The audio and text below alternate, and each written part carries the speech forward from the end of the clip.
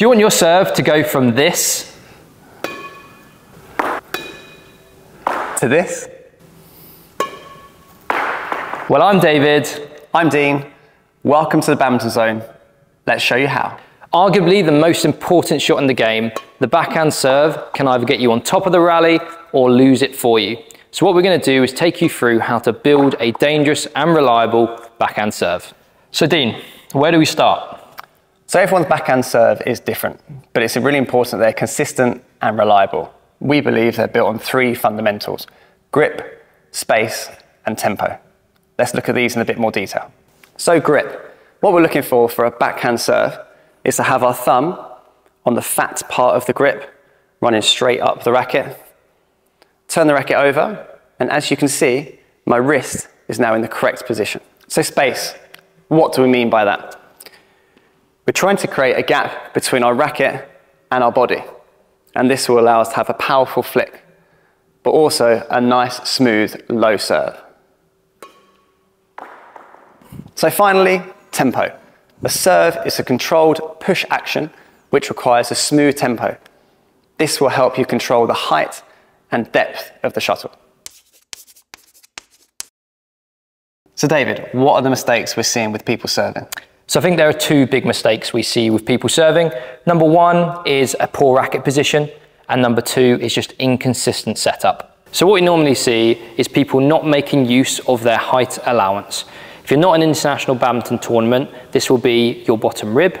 So when you're going to serve, really make sure that you're really pushing that contact point right up to your bottom rib. The second biggest mistake we often see is an inconsistent setup leading to an inconsistent serving action. We want a serving action that is the same each time to make our serve reliable.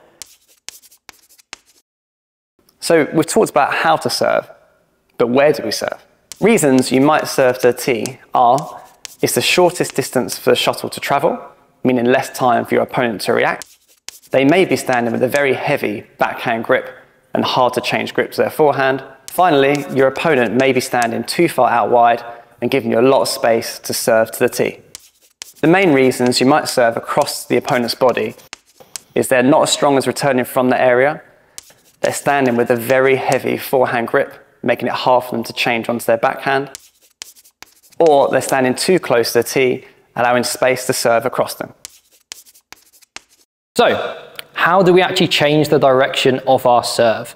Well, there are three different ways. I'm going to take you through them. Way number one, and for me this is the easiest, we're going to set up for your normal straight serve, turn your torso, and then still hit that straight serve in the direction you want to go. Way number two, we're going to change the direction as we're serving. So we go to serve and turn as we're hitting the shuttle.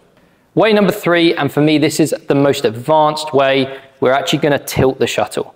So the shuttle will go in the direction it's tilted to. So if I want to serve out wide, I'll tilt the shuttle out wide and it will shoot off in that direction. So just to round up, the three fundamentals of a good backhand serve are grip, space, and tempo. And if you really want to take your serve to the next level, have a look at where your opponent is standing and adjust your serve accordingly. So I hope you enjoyed this video. Please hit the like button and subscribe to our channel. And if you want to see more great content like this, head over to our Instagram and give us a follow.